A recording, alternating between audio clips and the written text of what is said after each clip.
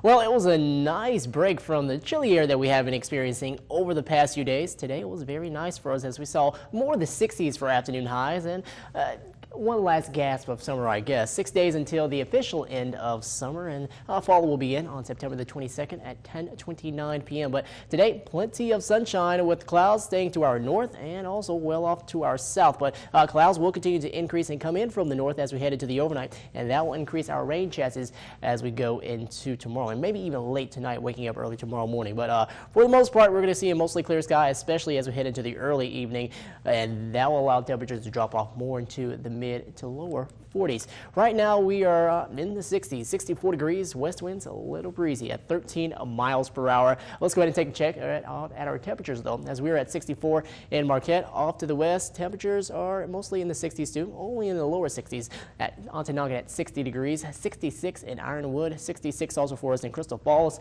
62 in Houghton, and for us off to the east, more the lower 60s, 60 in Munising, 66 in Escanaba, and at 64 in Ishpeming. Winds coming in from the west at a decent clip, 13 for us into Iron Mountain, 17 back into Ironwood, and at 21 in Houghton. And as we take a look across the entire state, we're seeing more of the 60s and the 50s farther south, 59 actually in Gaylord, 63 in Traverse City, and at 60 degrees on the dot in Manistee. But let's go ahead and talk about the headlines, because we are expecting the clouds to move in throughout the overnight, and that will bring rain chances as we make our way into Wednesday, and very small chances, only around maybe 20 to 30%, and only light showers, and that should push off to the south very quickly as we go into Wednesday evening. And by tomorrow night, it will look to be very clear yet again, allowing temperatures really to drop off, and we might be looking out for more patchy frost across the UP. But reinforcing cold shot will come in behind that disturbance, and we'll see cooler air on the way for us also by Thursday before a warm-up comes in by Friday. But let's go ahead and take a look at the setup, as we do have this cooler air making its way southward with the cold front, and that's going to bring a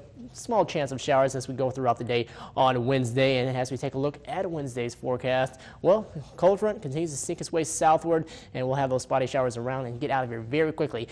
By tomorrow evening, it looks like it should all be out of here, but the wind direction, mostly from the west and the southwest, will begin to change as we have this disturbance coming in. Look at that, a few areas of blue showing up on the map, but that's going to be well to our north here into Canada. The cooler air will continue to sink its way southward though. There goes the small chance of rain throughout the afternoon tomorrow, and then that colder air arrives tomorrow evening and going into tomorrow night. For tonight though, we'll be at 42 degrees, a little chilly out there. Clouds will begin to enter, and for us by Wednesday, northeast winds at 10 to 15 miles per hour, bringing us an isolated rain chance with the cold front. Highs in the lower 50s as that cooler air will make its presence known earlier here into the northern portions of the viewing area. 50 degrees in Loss, 58 in Ontonagon, and the farther south you go, you get to hold on to the warmth for just a little while longer. 65 in Iron Mountain, and at 63 in Escanaba. For our 7-day forecast, 57 degrees for a high on Wednesday with a 20% chance of showers. More sun on the way on Thursday, but only a high of 54 before things warm up yet again